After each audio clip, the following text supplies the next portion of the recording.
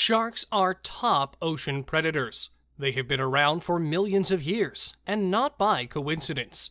They are built for speed, strong biting force, and razor-sharp teeth, which makes them top predators. Especially the great white shark, the largest predatory fish on Earth, is feared by most marine animals, including humans. But why is it that sharks leave blue whales alone? Couldn't they just bite off some parts from the low, defenseless whale? Before we move on, remember to subscribe so you don't miss future videos. We post 2 times a week. Let's get back to the topic. First of all, blue whales aren't slow. Blue whales typically swim at about 5 miles an hour, but can actually accelerate to more than 20 miles an hour or 35 kilometers an hour for short bursts. This is almost the same as a great white shark's top speed. Even though this makes it more difficult for great white sharks to attack, it's not the main challenge that's holding them back.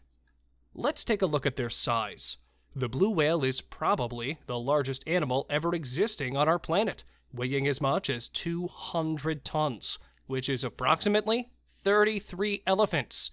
It can reach around 100 feet, which is over 30 meters. Their tongue can weigh as much as an elephant, and their heart has the size of a Volkswagen Beetle. The great white shark can weigh up to 2 tons and reach around 20 feet, which is 6 meters. This makes the blue whale 100 times heavier. Take a look at this picture, and you'll realize the massive difference.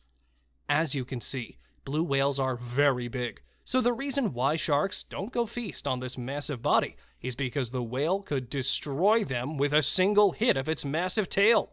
The tail, which can be as wide as a soccer net, can scare off or even injure a predator with a powerful flick.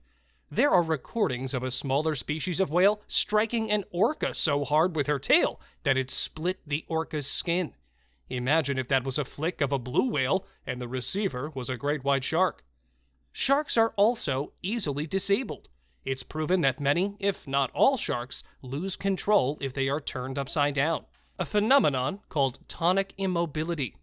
In theory, a blue whale can turn the shark upside down with a single hit of its flippers, which will paralyze the attacker. I hope you enjoyed this video and learned something new. Make sure to like and subscribe. See you next time!